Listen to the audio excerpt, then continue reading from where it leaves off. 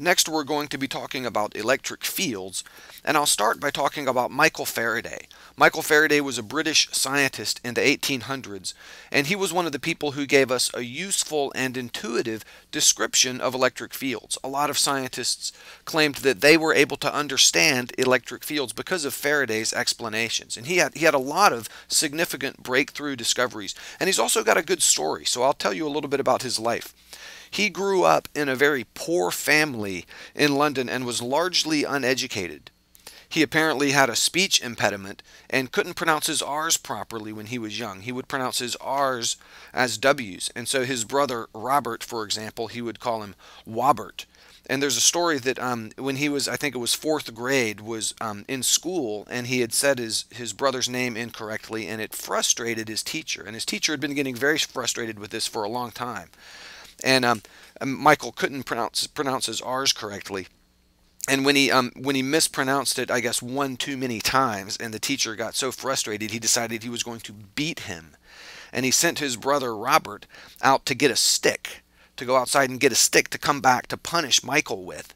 And Michael's brother Robert was all scared. You know, the teacher's gonna beat my brother. And so instead of going and getting a stick, he ran home and told his mom.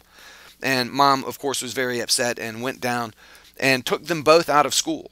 And that was it for their education. In the middle of fourth grade, they were done with schooling. And so he grew up with little or no formal education at all. And as was typically the case then, if you weren't going to be educated, you still needed to have a job of some kind. And so you would learn a trade.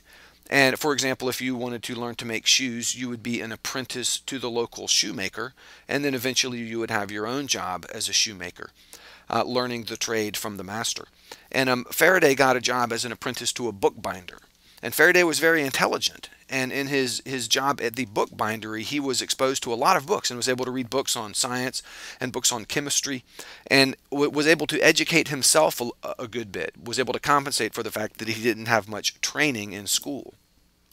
And he had a very bad relationship with his master, the guy who was in charge of the bookbindery. Didn't enjoy the job, didn't enjoy working for him, and wanted to do something else.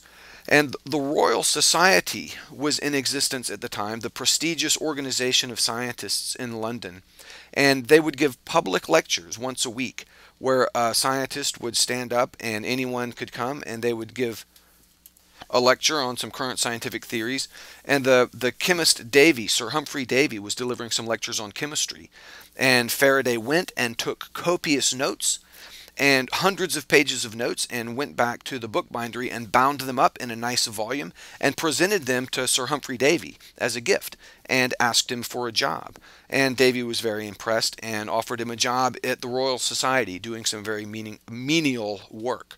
So, but Faraday still considered that better than working in the bookbindery. And so he took a job, and here he is in the lab.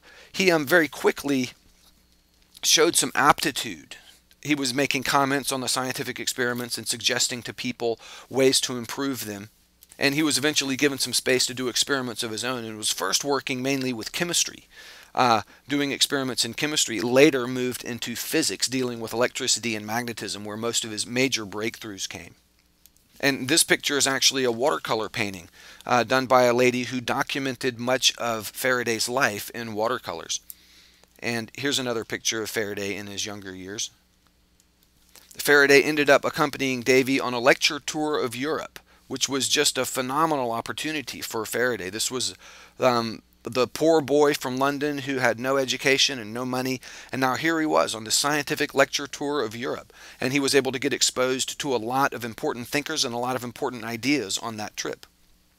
And he came back and he continued his scientific experiments, and he was known as a great experimenter, even though he didn't have much education and as a result knew very little mathematics. He had an intuitive grasp of the concepts, especially with the electricity and magnetism, and would understand what was going on with the flow of the current and the charge, and was able to do experiments that were meaningful and instructive, and was just very fruitful in his research. This is one very famous experiment he did. This is the first electric motor. And it certainly doesn't look like a motor, but electric current would flow through this wire. and through this mercury and down and back out. And the magnetic field generated would cause the wire to rotate around this magnet.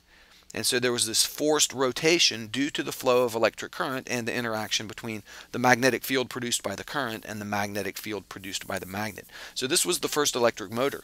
And he also demonstrated that a magnet moving through a coil of wire would produce some current in the coil. And these were very big breakthroughs, very foundational ideas in the study of electromagnetism. And this is a picture of Faraday when he was older. He was known as someone who lived a sacrificial life for the sake of science. Several times he turned down much more profitable job offers in order to continue his research at the Royal Society. He could have made as much as 50 times what he was making at the Royal Society, but chose to continue to work in the lab. And he even worked amidst some serious criticism. The Queen of England once ridiculed his work on radio waves, saying that they weren't any use and that he was wasting his time experimenting with such things. And at one point, it was either the Queen or another politician who asked him what use would ever become of this work, and his response was, "One day, sir, you will be able to tax it." And so he gave a response that would appeal to a politician. Kind of clever response there. He was also a very devout Christian, and that was typically the case with a lot of these early scientists. They were believers in God and in a God who ordered the universe in a rational way. And so when they went to study the world, they expected to find rationality and order in the world. And he was also known as being a very humble person and didn't forget his humble beginnings. And there's a story that toward the end of his life, he was working late in the lab one day when a new scientist, a young guy who had just come on board with the Royal Society, came in and didn't recognize him. And Faraday was in there cleaning the lab, and the new scientist asked him, so who are you, some kind of janitor here? And Faraday just said, "Yes, I'm the janitor," and continued cleaning the lab. So he was known as a very humble guy, as well as a very brilliant thinker. And it's to him that we owe our understanding of some of the main ideas of electricity and magnetism, and our understanding of electric fields, which we will be talking about in the next lecture.